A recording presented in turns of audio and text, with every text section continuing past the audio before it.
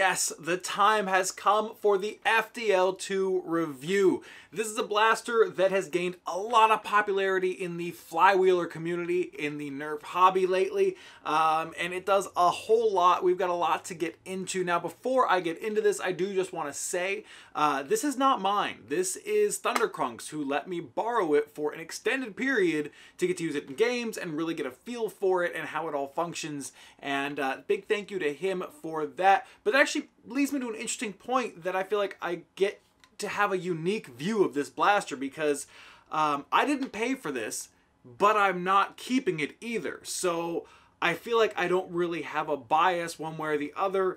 Not that anybody who reviews one that purchases one or whatnot may have a bias one way or the other consciously.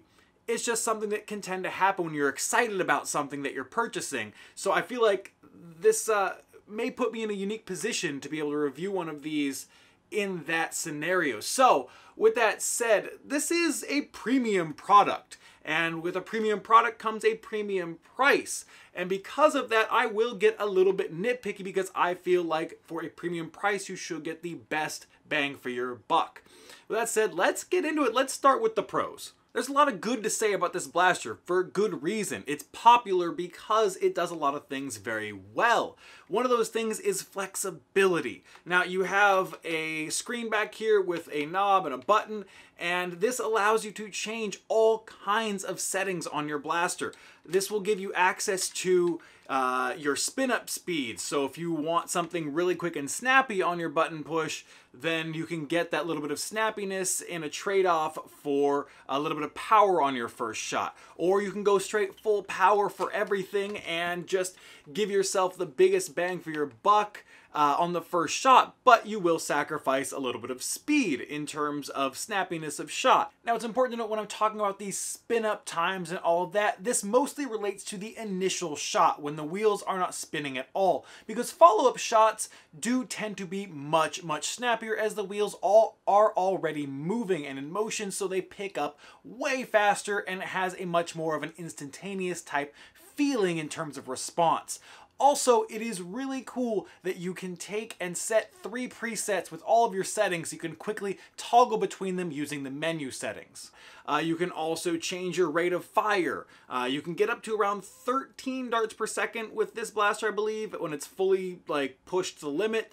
And you can also get up to about 170 FPS. I was just a bit shy of it in my testing, but I wouldn't be surprised if there are people that have hit that 170 mark. I seem to be averaging about 165 to 168, which is not bad for flywheelers, that's for sure. And that's where the flexibility comes in, is that you can push it to that limit, or you can scale it down for something like End War down to 130, or I believe Terminal Infection was like a 100 FPS cap, and they scaled it down to that. So there's a lot of cool features in terms of how you control things with this.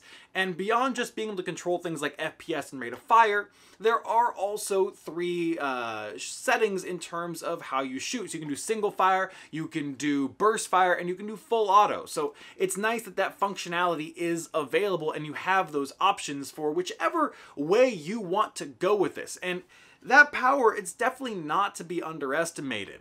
The power from the brushless motors inside this blaster, and interestingly enough, the 3D printed flywheels, which is not something you commonly see in this hobby. Now, we are starting to see a little bit of people testing and experimenting, but because these are brushless motors, you can get a better secure fixture for those flywheels on this blaster. The setup on this blaster allows for a good level of accuracy. I'm not going to make the claim that it's the best in the world in terms of flywheelers or anything like that, but it's solid. It's good. It feels good when you use it, and that is a major plus. Having confidence in your blaster allows you to play much better on the field, so that's definitely important.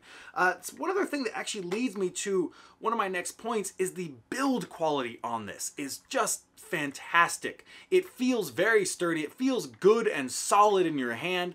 The print quality is very nice. There's a lot of times you can get prints from people that haven't quite fine-tuned things, and they don't look or feel the greatest. These are up there. They're very good quality prints, and I really appreciate that, especially on a premium product. Again, going back to that, you expect a certain level of quality with a product of this price range, and it doesn't disappoint in that area. So kudos to Project FDL on that point. One other thing in terms of build quality that I absolutely love is the way you can take this blaster apart. I experienced a jam, which apparently is a rare thing. I only experienced one jam in my testing, which I've had this for over a month at this point, and I was able to just pull this bottom section off right here under the flywheels and access into the flywheels without pulling the entire blaster apart. I thought that was super cool, and I love that design. I think that is a very nice touch and something that I hope they continue with in terms of designing their future blasters. Now, those are the pros. Let's talk some of the cons. Right off the bat, when you pick this blaster up, it's beefy. You can feel it, it's got heft, it's solid. And that's in some ways a plus, but in other ways, it's heavy. It's a heavy blaster compared to things like a Strife or other blasters its size. So that is something that you'll have to take into consideration. As I noticed after a day of playing this, it started to feel weighty, and that can be a bit of a downside. It's not something that's going to make or break a purchase for me, but it is going to make me consider certain aspects. And that's something that is worth thinking about because I don't think it gets talked about all that often. The next thing to talk about is the grip. It's not a great grip in terms of comfort and size. It's a bit big. I've got decently sized hands with long fingers, and it's still a bit of a stretch for me. So that's a bit of a downside in my opinion. One other little detail about it is there is this screw port down here at the bottom that it digs right into my hand. And it's not super comfortable, especially with the weight of the blaster. It starts to get a little uncomfortable the more and more I use it. And that's a bit of a bummer during an extended play session. So it's something to take into consideration when you're thinking about this. Now, I understand why this is the way it is, and it leads to something that I think is very interesting, and that is the battery compartment, which I think is super clever. This little part pops right open, and you've got a compartment in there for your battery, which that is so cool to me that not only is the ability to put the battery in your grip appealing, but also he made a channel through the handguard to connect to your XT60 connector and just have it all right in there encased. And I think that is a super clever, cool design. So major props on that. However, it leads to some downsides for me. One of the major downsides, besides the size of the grip and it potentially being a little uncomfortable for certain people, is that I love being able to use my main hand for my mag release, and I cannot do that here. Simply put, it's impossible unless they design some sort of lever to go up and around and all that and out, which I'm not sure how that would work, but regardless, it leads to the mag release being a mag release, like a button push mag release on the base of the mag wheel here, that I'm not the biggest fan of. I've never been a huge fan of this kind because I feel like it slows your reload down. But again, it's a design trade-off for being able to put the battery in the grip here and not having it add bulk somewhere else. So it's a tough design decision. Now for the FDL-3, which has been discussed, that is in works, I'm really hoping that the battery moves from the grip to maybe inside a built-in stock or something like that, because that would allow the grip to be a better shape and comfort feel. I mean, really, they didn't have much to work with in terms of how to make this grip comfortable with a battery compartment inside of it. So there weren't many options for them when they made that decision, which again, clever, but leads to some downsides. I know there is a lever mag release that you can get and print out for this, but again, it still requires the offhand to be involved in the process, which again can slow your reloads down in my opinion for at least my personal play style. But that is maybe leaning a little bit more towards the personal preferences point, which we'll get to after the cons and talk a little bit more about that. But moving on from that, let's talk about spin-up time. I mentioned a little bit earlier in terms of flexibility, but spin up time, if you want a high-powered shot right off the bat, is a very real concern because you will have spin up time, a considerable amount. Now, I was planning on doing it in slow motion and counting the frames and getting a very precise reading, but my main camera is still broken out for repairs, so can't do that, unfortunately. Maybe I'll test it in the future and add on to it and things like that, but it's not horrible for the people that don't mind it, but for me personally, it's a con. It's a con, and again, getting into the personal preferences, we'll talk a little bit about why after this section. But one last thing I want to talk about in terms of cons for me is going back to the screen here. I talked about the 3 presets that you can program and have 3 presets for your own different settings. Say you want like a really quick spin up time, you want a full auto rapid fire high, fire rate setting, and you want like a long range high power single shot setting. You can do that with this blaster, and you can set all 3, and it's awesome. I really like that feature. However, accessing them is not the cleanest or smoothest with the way this is all set up, because you have to go through the menus here with the knob and then push and select, and it's clunky.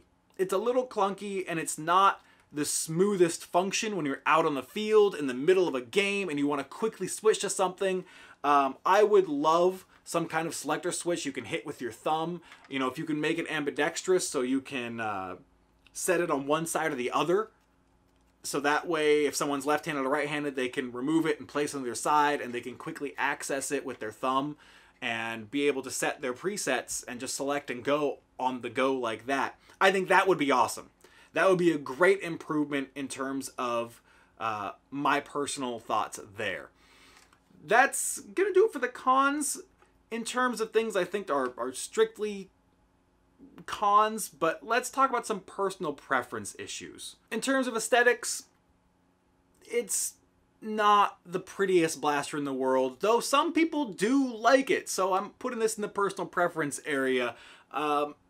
It's functional looking, and if you're into that, that's awesome. For me, it leaves a little bit to be desired, but the reason I'm not too hung up on this is Project FDL has talked about the fact that they are aware of a lot of the issues that people have with this blaster, and they are working to remedy them or improve them in the future with the FDL-3. So I'm not too concerned or upset about this, and I think that's a good thing that they're listening and they're ready to take a look at things and see where they can improve them. But I know if I didn't mention it, there would be comments all over the place talking about the aesthetics and how it looks and all of that. So just wanted to talk about it real quick.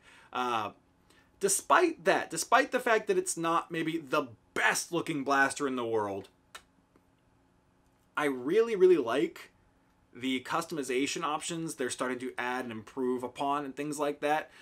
Even little simple things that they're doing. For example, is this little Picatinny side rail thing. You can move it forward and backward however you want, because there's a bunch of screw ports in this top right here that I think that's just one of those little touches that I really like and really appreciate about the FDL in general. So that's personal preference points, plus and minus. So it goes back and forth there. Next up, the big one for me that I'm sure I'll get a bit of guff from the FDL users that are big on it.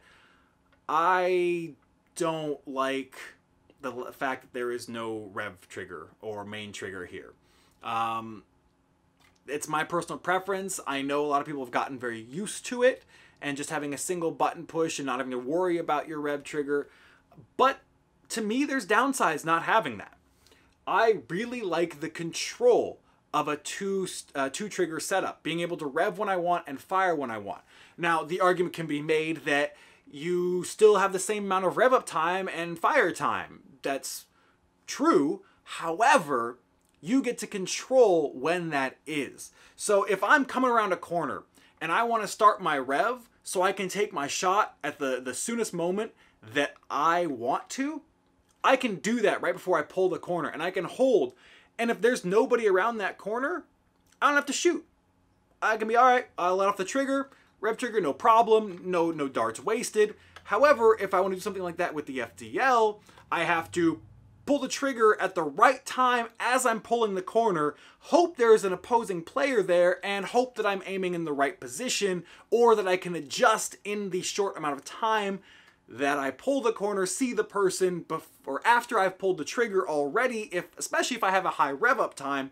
So there's a lot more variables that get added as opposed to being able to control that rev and know exactly when you want to pull that trigger to fire that dart.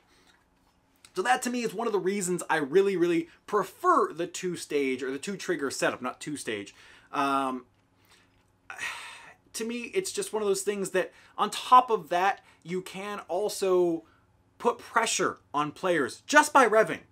This has something that happens all the time, and you can see it in some of my videos and other people's videos. When you rev, people take notice. If you rev at somebody, especially in like a competitive game or something, and they're peeking their head above cover to try and get information, you pop up and rev, they have to then make the decision is, are they going to shoot a dart at me, or are they revving, or what do I do? Do I risk this? Do I drop my head?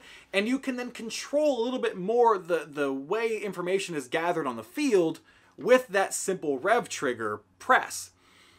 And it's something that adds value, it adds flexibility, which is one of the things I really liked about this blaster, except for that part. You don't get that flexibility here, and that's a bit of a downside to me. Now, I know a lot of you that have FDLs like the single button, and that's great. If it works for you, that's awesome.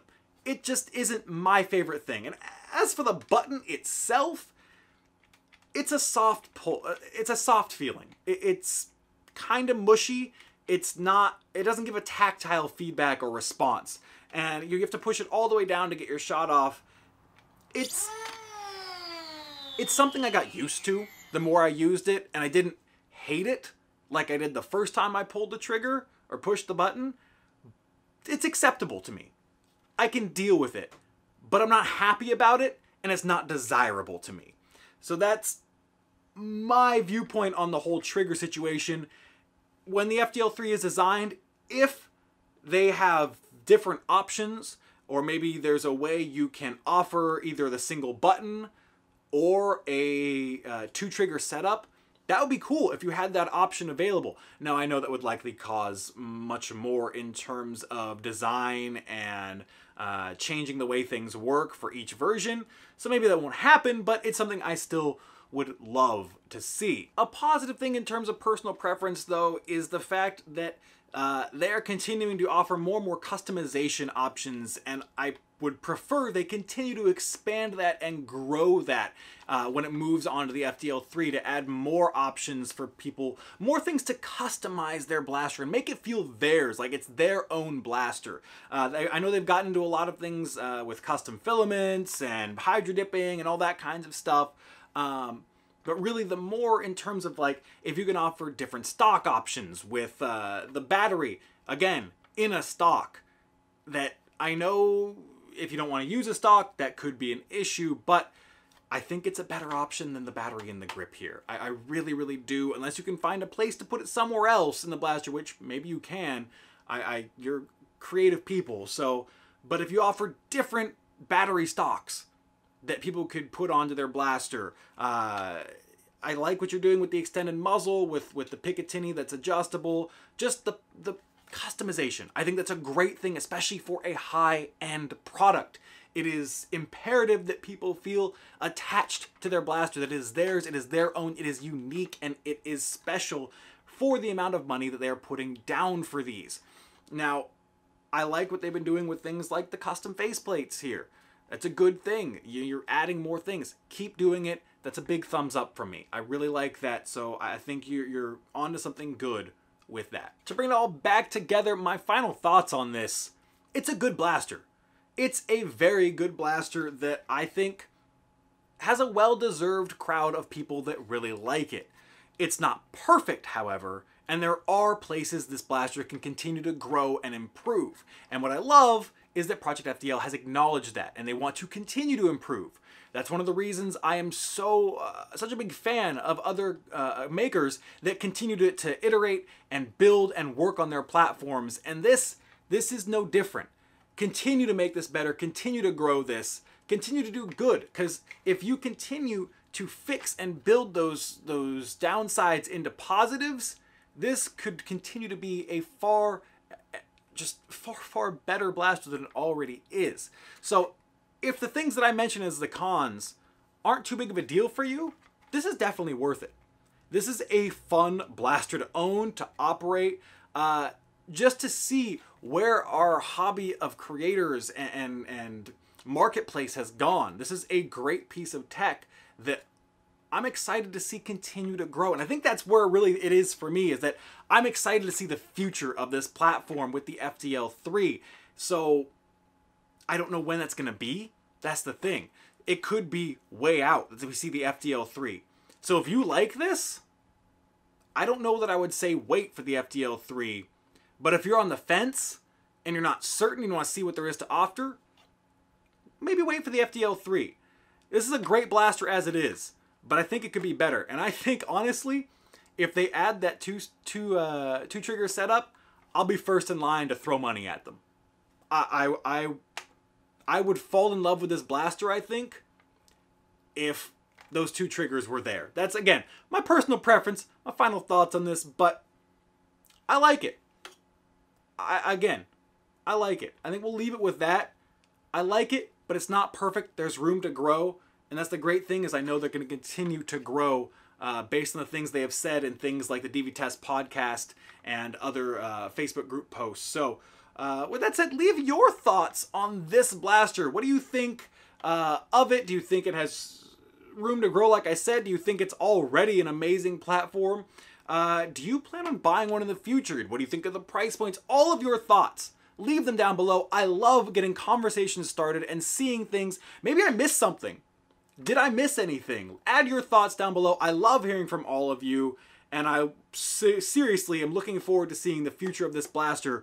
Whenever it happens, I'll be looking forward to it. Until then, I'm going to try and probably run this again at some games if I can get it out of Thundercrunk's hand to run it some more, because it's definitely an interesting platform, and I want to run it at a high-powered game. I still have not done that, so look out for an update when I do that. I'll be sure to link it up here if I do. But with that said, if you enjoyed this video, feel free to hit that subscribe for more in the future. And, as always, thank you so much for watching. I'm Jangular, and I'll see you next time.